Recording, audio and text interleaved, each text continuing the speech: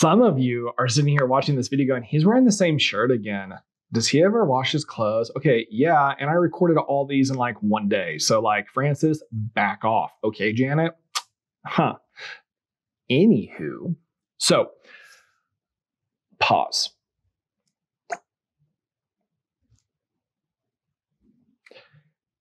We're getting ready to go into the Revolutionary War. That's our first major unit of study. However, a Revolutionary War doesn't just exist. It doesn't just pop out of nowhere and just be like, oh, cool, we're going to have a war today. It doesn't work like that. There's always a catalyst or like an ignition point or a fuse, however you want to term it. And for the Revolutionary War, believe it or not, like one of the biggest fuses to this was actually the French and Indian War, also referred to as a 7-year war over in Europe. Europeans. Anyways, so we're going to take a look at life before the revolution inside this little micro. Is it a micro unit? Is it a unit? Is it a subunit? I don't really know the education terminology. I don't really care either. But we're going to look at life before the Revolutionary War inside the colonies of North America. All right. So once again, as a reminder, this is not the United States. These are the colonies, and the colonies are controlled by Great Britain, also referred to as England, also referred to as the United Kingdom. Like there's some differences there. For sake of conversation in history, we're going to refer to them as Great Britain, all right, or the British. The British. Simplicity. I do say, good chap, today's a great day for a war. Yes, I do say. Let's go take a look at the colonists and see what they're doing. Oh, my dear, they're throwing all the tea in the harbor. We should react to that because we all know tea is the lifeblood for all people. I do say, good chap, I think we should go to war because of the tea. Agreed. Agreed. Cheerio. Let's go. And that was probably like really impolite or something. Someone's probably offended, but anyways, that's tough. Anyway, so before all that, before the tea, before the harbor, before Boston, before all that craziness, first we need to look at what's referred to as the French and Indian War. It was not between just the French and Indians. The terminology, the title of it doesn't always make sense. Remember, Great Britain wasn't the only country that was trying to settle North America. France was also here too, and they're trying to do their own thing. Everyone's trying to explore out of Europe and trying to connect to the rest of the world. Because if we can have more land, we have more colonies, we have more people, we have more power. In the end, guys, it's all about power. How can I have the most power in the world? So France and England are like having at it in the 7-year war. We're not really going to get into the details of why they're going to war. You have the opportunity to check that out, which you'll need to. But what really amounts to is the after effect. What happens because of the 7-year war? Remember, wars, believe it or not, are expensive. Yeah, I just shook the table. That's tough. Wars are expensive because you're paying troops, military supplies, transportation, damages, rebuilding, like all these different things create these massive burdens of debt for countries. And so they have to repay it or they need to knock down their debt.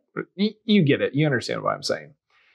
England finds themselves, or Great Britain finds themselves in that specific position after the 7-year war. For the most part, like they make out pretty well. Like they win the war, whatever.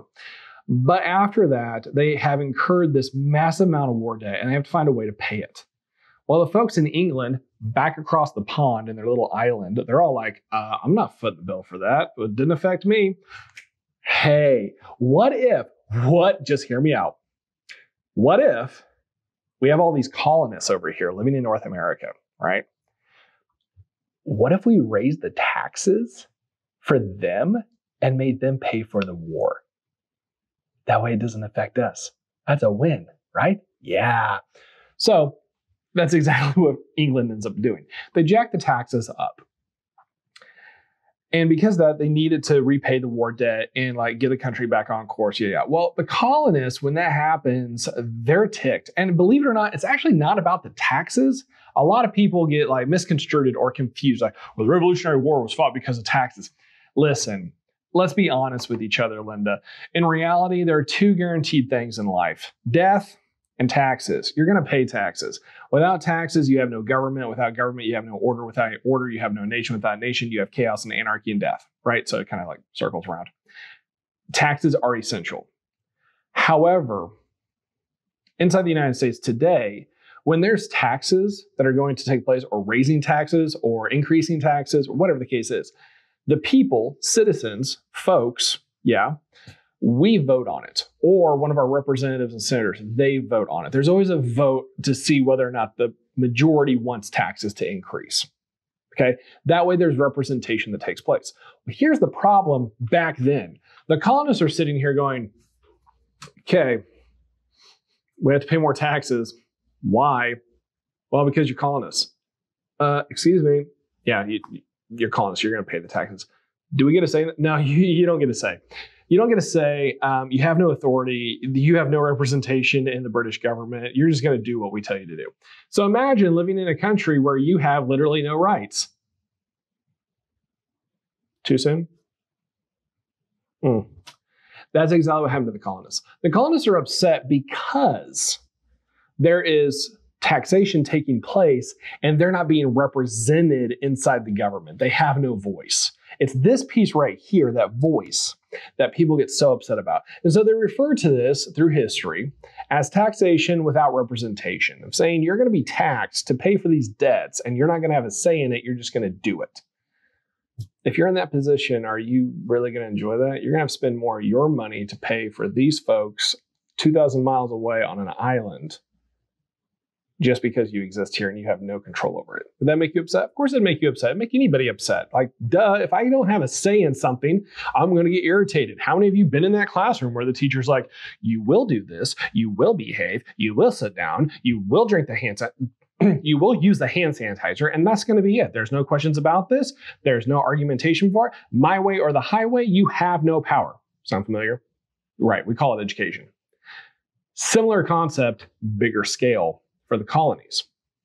So as this continues to take place and these taxes continue to take place, people get more irritated inside the colonies. So they begin to, wait for it, magic word, protest.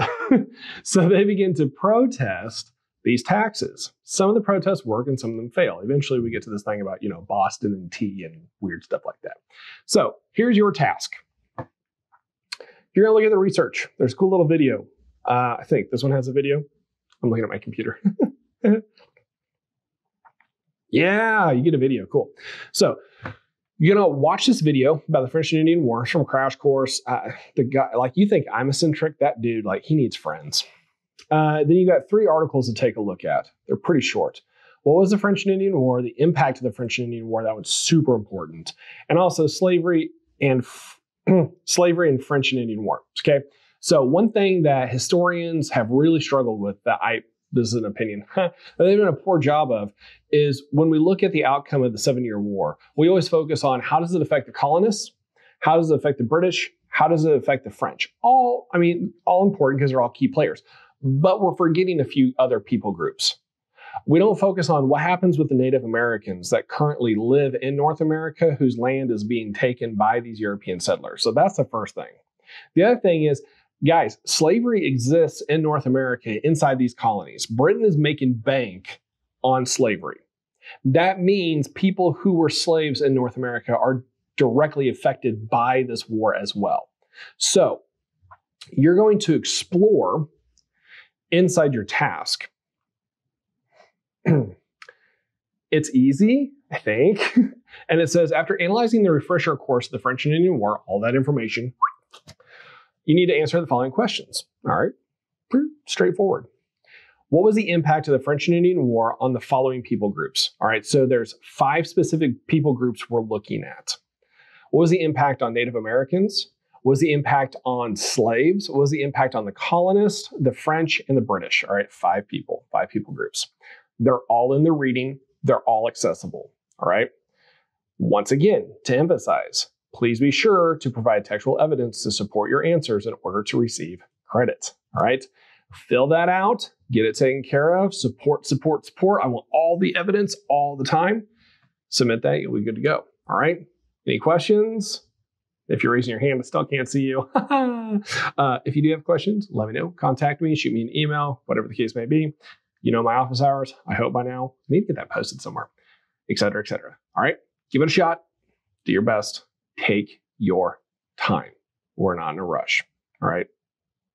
Good luck.